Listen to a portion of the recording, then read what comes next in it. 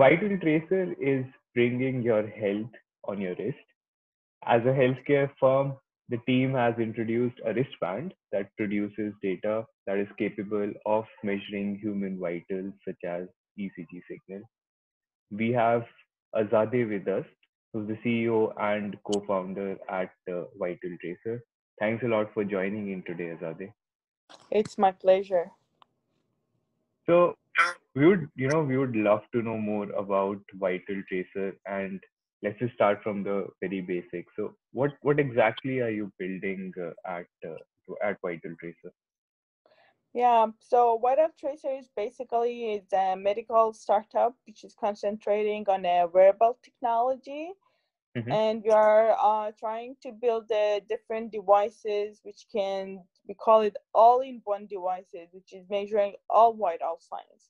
So Okay. our first device is VitalTracer watch that we call it VT watch. Okay. So it has a VT Lab and VT19. VT Lab is our first product, which is concentrating on a research and clinical trial. So we are measuring all vital signs and give all the data and raw signals to the medical doctors, clinicians, nurses, and as well as the professor, which is more concentrating on the research area. Mm-hmm. So they can concentrate on their own medical application, and we are providing all the details for them in terms of the hardware technology and software for the vital signs. So we have a couple of researchers who bought this device, which is basically MVP right now available for sale, Okay. which is for sleep apnea, for senior monitoring in nursing home, for dementia, for COVID-19 detection, Okay. like more health management in the seniors. Okay. COVID-19 as well. Like, So did you in the manage time of to? the COVID-19, it's still like a clinical trial to test seniors to see Mm-hmm. that if they can detect it at the early stage. So we are Okay. measuring all vital signs, specifically oxygen level, heart rate, body Mm-hmm. temperature, respiratory rate, and see that if something abnormality goes high or low, then it can alarm. Mm-hmm. And nurse will go and check again with the other devices, and if he or she detect that there is abnormality, they can go right away for the test of COVID. Oh, okay. Awesome. I think that if you can, if that becomes successful, that would be a give that would be a big breakthrough, I guess.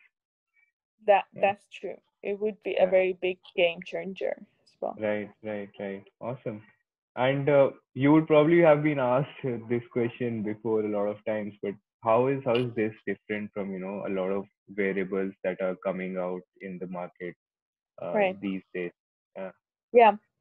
So you can compare us with a couple of categories. So Mm-hmm. basically, first of all, people would love to hear what's our difference between Apple Watch, Fitbit, Samsung. Mm-hmm. They are not a medical device specifically. They are more Okay. gadget. Right. So we are concentrating as a medical device, which the accuracy is guaranteed. So Okay. you can compare with the other medical devices. Mm-hmm. And they specifically not measuring a blood pressure, and we do that as well. So we have a clinical trial testing our technology at the ICU level with the ICU device as a gold standard to Mm-hmm. see that it has the same accuracy with the medical device. Okay. So we are a medical device. They are not. We have a blood pressure and they don't. We can also localize our cloud for the hospital and senior homes. Mm-hmm. So all the confidential information for the patient's gonna keep in the hospital cloud. So Mm-hmm. it's very vital for Quebec province and all Canada specifically, Mm-hmm. I can say. Mm-hmm. Okay. So these are our main value proposition and difference between us. But on the other hand, there are other medical devices like a blood pressure monitoring device, different brands. So they are cuff based. Cuff goes around the arm, inflate and deflate. And it's a cuff base, so it's not possible to monitoring continuously, and it can not alarm in term of the health management, in term of the abnormality, and it's only specific for a one measurement, which means that it's only measuring for blood pressure and heart rate and not other parameters at the same time. So we are all Hmm. in one. Okay. Okay. And for you, the consumers are people who need to measure these vitals because of a medical condition, or anyone who, just want to be more on the cautious side and want to keep a tab on all these human vitals. Right. So our business model is selling only B2B, which means Okay. that we are directly selling to the hospitals for Okay. post-surgery monitoring patients and Hmm. to senior homes for monitoring the seniors. But in terms of the other users, we are concentrating other institute, but still not the individual person. Okay. Okay. Okay. Understood. And Azadeh, we would love to know more about your background as well. So, what has been your journey in the last 10 to 12 years, which, led to the foundation of VitalTracer. Sure. So I have a bachelor, master, and PhD all in biomedical engineering. And Okay. since 2010, I started my master at the University of Ottawa with this specific topic to have a different blood pressure monitoring device. Okay. So I was concentrating to find all the issues with the accuracy, in terms of the accuracy of the current blood pressure device, and I find that all of them are cuff based, and I find cuff as a main source of error because Okay. it's inflate and deflate. So it put a lot of pressure on the muscle to Hmm. squeeze the vessel, and I find it's uncomfortable. And right away, it changed the blood pressure. Okay. And so I find that okay, if I can try to remove the cuff and make it cuffless, then I Yeah. also able to make it continuous monitoring. So I Right. come up with a lots of different methods, but at the end I come up with the using an optical sensor and AI technology in Hmm. 2013, and then I graduated in 2014, and then I continue with my PhD with the same professor, same university, same topic, and then Right. we were able to finish this project, and I'm still PhD candidate. I couldn't find the time to write my thesis to defense, Right. but the good part that we were able to establish my startup at the same time and have a really good progress. Okay. Okay. And I can understand. Like, I think you are handling multiple responsibilities. You are a mom as well, That's and right. Yeah. yeah, and then running this startup. So yeah, things could get a bit challenging there. And that sort of brings me to my next question. Like, this journey obviously wouldn't have been an easy one, I can imagine. So, but what have been, some of your biggest challenges? And if I put it otherwise, like, what advice would you give to entrepreneurs who are just getting started now? Reality is they have to be patient, super Hmm. patient, super Hmm. passionate about it, Right. and don't listen to all of the advices, because Hmm. sometimes the advices are very good, but sometimes they are very disappointed as well. Right. So like at the beginning of 2010 until 2018, Hmm. no one's believed me that this is gonna be possible. Okay, that's a long And time. even for my research part from the 2010 to 2014, no one's believed me that it's possible until I finished my defense in my master and I had a proof of concept that this is possible. So Okay.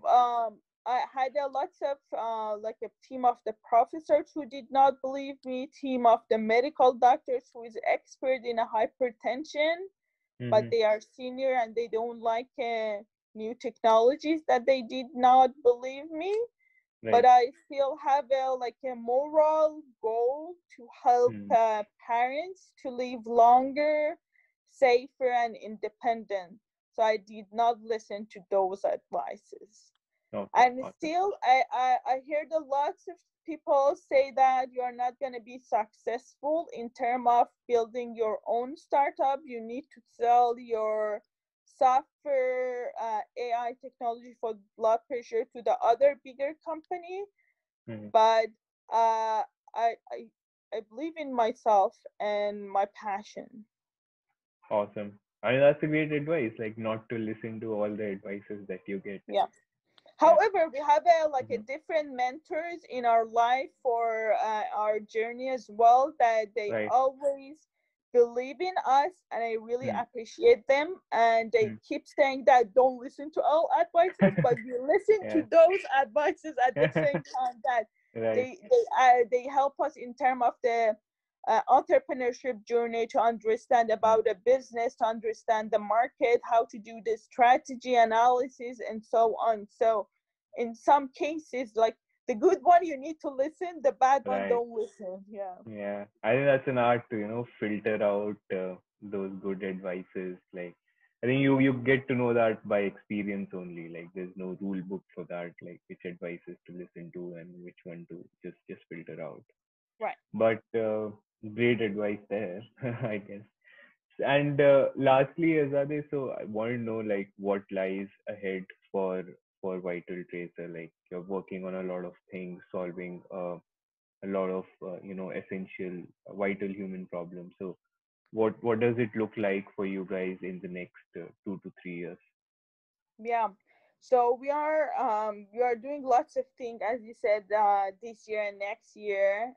So we believe that we are at the end of the next year, which is at the end of 21. We are going to be definitely 100% in a market. Okay, Right now, we are in a market of only academic and researchers, but then in 21, we are able to sell to the hospital and senior homes. right. So I believe that at the end of the day, it would be a two product in term of the watch and in term of the patch on a chest. So Mm-hmm. it will be help the patients and seniors to monitor all the vital signs, and in term of not only COVID but Mm-hmm. other viruses, it can detect like not like a cold, but influenza in the early stage if something happens. And the Okay. good part that it can also alarm, and like you can share the data with your caregiver, like your children or your nurses, and they can call you to check if you are feeling okay. So Mm-hmm. it will give a peace of mind to the caregiver, to the parents at the same Right. time, and it's very transparent health management at the senior homes. Okay. Okay. Perfect. I mean, I'm really inspired by your grit and determination. I mean, when you say it looks like a very small time period, you say it like pretty casually, 2010 to 14, no one agreed in 2010 to 18. But I can imagine like each day would have been, a struggle there. So kudos to Yeah, you on like your grit and determination on, like staying tough during that period and believing in something. I think that's really important. So that's true. and yeah, so thanks a lot for doing that. And like because of that, we have like a few great products that are ready to be launched next year and would Yeah, definitely help. and Yeah. I would like to thank you, my husband, who support me in the all Right. this journey, and my Yeah. team, co-founders Zara, Ali, and Abuzar, that they are Mm-hmm. always supportive. Whenever I get a like, there are lots of times that you get a so sad or upset or Right. disappointed, but Yeah. they keep saying that okay, these challenges are coming in and coming out, and you can Right. make it. Like, yeah, of course. Okay, let's forget it. Yeah. Yeah. So yeah, No. I really appreciate all the people, Mm, friends and family around me to support me in every mm, single day. mm. appreciate you mentioning their names as well. Like those are, I'm sure those they would have played a vital role in this journey as well. That's true. So thanks a lot, Azadeh, for sharing all those insights with us. Thank you for having me today.